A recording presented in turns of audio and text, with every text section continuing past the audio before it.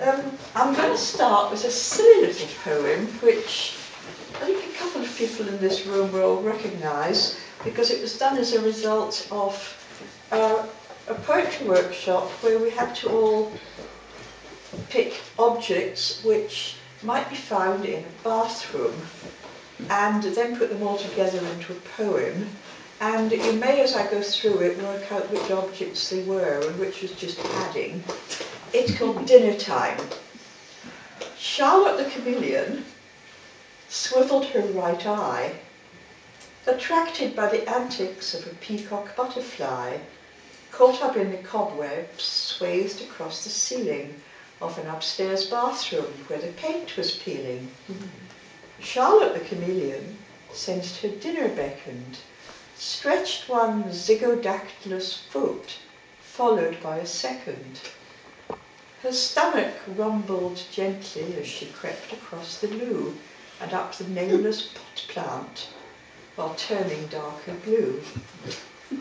Charlotte gredded, aimed, fired, like a spring unsprung, glued the lepidopteran with her sticky tongue.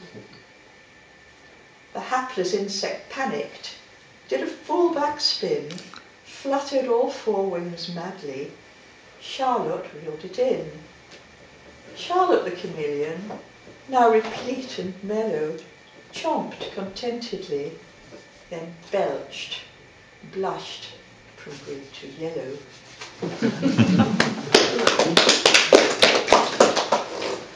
I've got Urban Harvest as well, because like all of us who are in Highgate Poets, I'm in it. It's one of the advantages of membership, that you get into these lovely publications.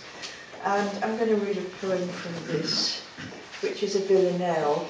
I'm accident prone, because I'm a clumsy person that I rush, so I keep falling into, out of, or under things. And in the past decade, I've had a couple of accidents on public transport. I wrote a villanelle about the first one, which I got second prize somewhere. So I thought I'd better do one about the second one. But in between the two, I reached a time of my life, which some of you may know, most of you are far too young to have got to yet, when you pass a sort of magic boundary and people start treating you differently. You become basically a decrepit half-wit on the subject of falling down. I didn't have a fall. I nearly fell. It's not the onset of senility. No need to shout. I hear you very well. Okay, my knee and shoulder hurt like hell, but they will mend. Please set my good arm free. I didn't have a fall. I nearly fell. I'm not about to bid my wits farewell. It was a slippery step that vanquished me. You didn't shout. I hear you very well. You might try using one less decibel. My eyesight's fine. I see you perfectly. And that was not a fall. I nearly fell. I often do, in fact. I'm no gazelle, but I still run. Stop patronising me, and please don't shout. I hear you very well. Against this labelling I must rebel. It will be having falls next, probably. I didn't have a fall. I merely fell. For the last time, don't shout. I hear quite well.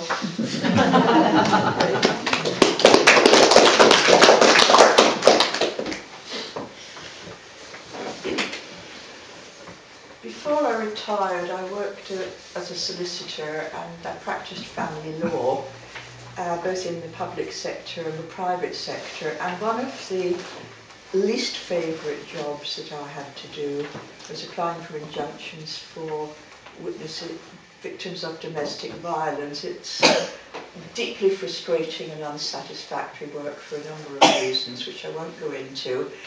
There's been a lot of poems written from the point of view of the victims. I think also from the point of view of the perpetrators there's been a few. As far as I know, this is the first one from the point of view of the solicitor. And having played around with it for a while, I found that I had to put the solicitor in the second person because I wanted to distance myself from it a little bit. And she is a victim, he is the perpetrator. I'm sorry for these stereotypes, but that's the way 99 times out of 100 it actually happens. And you is the solicitor. I've never tried it to an audience in this actual format before, so we'll see how it works. Interview for an injunction. Her young unfinished face, its fine bones marred by bruises, vivid blue eyes stare timidly. This is the third assault and your fourth case this week. She volunteers more wounds, finger imprints on throat and thighs. Her child plucks at her, whinging. Under her limp, wandering hand, the second lies like lead in her womb. It's hard to concentrate. You are her fairy godmother who, she hopes, with your magic wand, can turn his fury to love, or at least make him stop. So you explain what is possible, what you can do, and the judge, but what she must do also.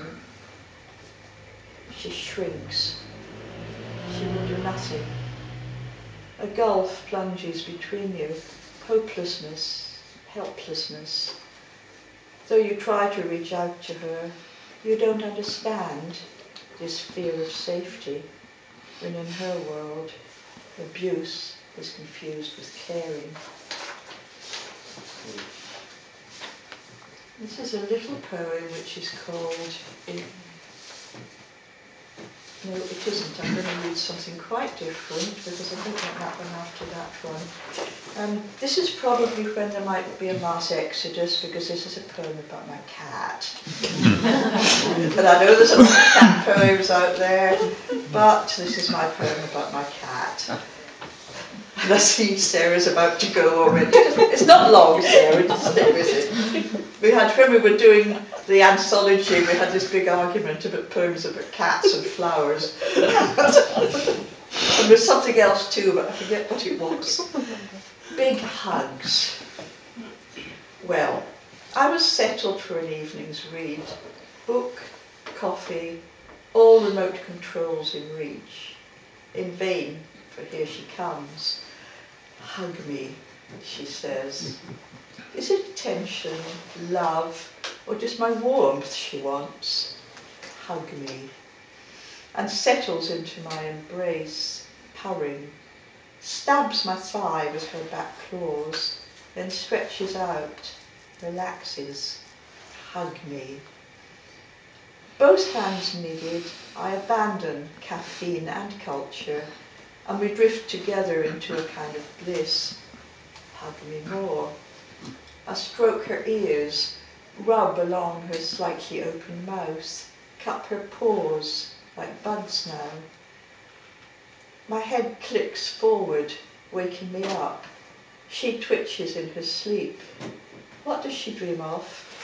Mice, birds, or the big black Tom who storms the cat flap, devours her food? She's woken herself now, moves sleepily down to my feet. Hands freed, I raise my discarded book and reach for the cold coffee. Feel my loss. And I think I'm going to finish with quite a long poem, but I think I've got time for it. It's about my grandmother. It's a story she told me, and as far as I know it's true, but of course I wasn't there to verify it. Her name was Grace, and she grew up in a very nice little seaside town just outside Edinburgh called Portobello. And she had a very strict religious upbringing of the rather cheerless Presbyterian kind. Grace takes to the sea. She heard the story of Jesus at the Sea of Galilee, how he walked upon the waters. Questioned how this could be. It's all a matter of faith, Grace, the minister answered her. Jesus had faith in our Father, so a miracle could occur. Now, Grace was a willing pupil, attentive in Sunday school, obedient, believing, devoted, but also a bit of a fool. So she put her trust in Jesus, and armed by faith against fear, after the evening service, she walked to the end of the pier. I've got lots of faith, she murmured, and I know it worked for him. Then she stepped out onto the water. She never had learned to swim. After sinking deep down to the bottom, she bobbed up like a rubber duck. Then, buoyed by her skirts and bloomers, plus a fair amount of luck, she splashed her way through the shallows. There wasn't much of a swell, and it was low tide. But in April, that water is cold as hell. By the time she beached, she was sodden. Her hair was soaking too. Her ringlets had turned to rat's tails, and her mouth was slightly blue. Worse, the new boots she was so proud of were completely waterlogged. She squelched like a bed of seaweed with every step she trod. "You silly girl," scolded her father. Her mother just shook her head as she stripped the salt rags from her daughter and bundled her into bed. Questions were raised in the parish. Exactly who was to blame? Grace stayed in bed for a fortnight, acquiring a certain fame and rather more notoriety. When the minister came to call, her father, a long-time elder, socked his jaw in the hall. Grace recovered and pondered. She didn't exactly grow wise, but came to regard her adventure as a childish enterprise. She had a robust constitution. Though she went to church no more, she put her face in the ocean and was bathing at 84.